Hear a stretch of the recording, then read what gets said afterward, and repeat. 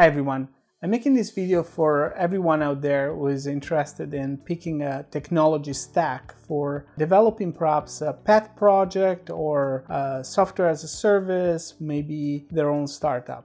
There are a few considerations that you need to keep in mind as you go about deciding which technology stack is right for you. The first consideration is, what's the right tool for the job? Often when we're looking for the technology stack of our dreams, we kind of have it backwards. We first focus on the technology and then we try to figure out, okay, now that we know this particular stack, what kind of problem can I solve?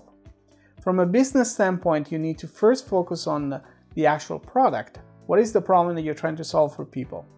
And once you know the problem, you can decide which stack works best. For example, if you're trying to create a real-time chat, like a WhatsApp, for example, then you probably need something like, let's say, Phoenix and Elixir in your stack. However, if you're creating a project that is mostly CRUD-based, so you're mostly doing operations of creating, reading, updating, and deleting data from a database, something like Ruby on Rails or Django or something else along those lines will more than suffice. Okay, let's say that now you have narrowed it down to a set of 5 to 10 technology stacks that fit the bill for the kind of problem that you're trying to solve. So now you have to decide among this group, and it's not so easy, right?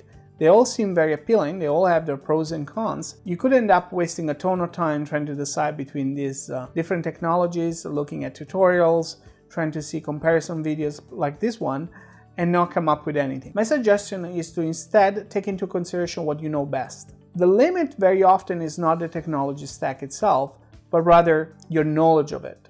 So my recommendation is to try to start with what you know. So if you're really experienced with Python, and you're trying to create a web project, maybe Django would be a good option, maybe Flask would be a good option. But you already narrow it down significantly to those two frameworks. Of course, there are a few more Python frameworks, but those two are the most popular. If you know Ruby, Ruby on Rails might be the obvious choice, though you also have Sinatra and a few others. That really narrows the field for you. The third point that you should consider is which technology is stable and mature.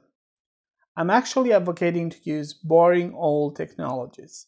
Instead of going for the shiny new object that will change very quickly, go with some well-tested technology that is proven to solve the kind of problem that you're trying to solve. You'll want a fairly stable and mature framework or stack because you don't want to play catch up with the framework changes all the time, having to rewrite the whole application every 6 months just to keep up with the API changes that were introduced. Sometimes you hear people say, oh, Rails is dead or Django is dead. That's nonsense. They're not the latest hot thing, but it doesn't matter. There are millions of developers using them. There's a huge ecosystem. It's proven to work well. So unless the requirements for your project are not met by those particular technology stacks, try to stick with something that is proven. The fourth consideration that you should keep in mind is whether the technology that you're learning has a certain value in the marketplace. If your plans of world domination with your projects don't pan out, are you going to be able to find a job? Are you going to be able to freelance with those skills? Because if that's the case, then it's kind of a plan B. It's kind of an insurance for you that the skills that you're learning are going to be useful. So that kind of affects whether you choose something that is more mainstream or something that is perhaps a little more on the edge or niche, if you will. For example, if you pick mainstream stacks that include, let's say, Ruby, Python, JavaScript, maybe Go, you will have a lot of opportunities to find a job, almost regardless of where you live. However, if you were to pick a technology stack that is more niche, let's say one that is based on Elixir, Haskell, Clojure, maybe F#, something like that, well, that can be good and bad at the same time. You're going to have a much harder time finding a job, especially locally if you don't live in a big city.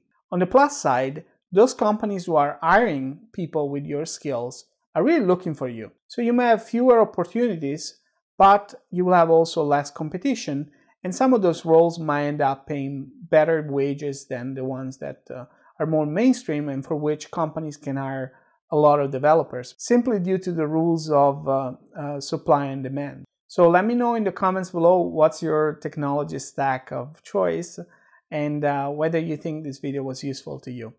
As always, feel free to subscribe and hit that bell button, and until next time.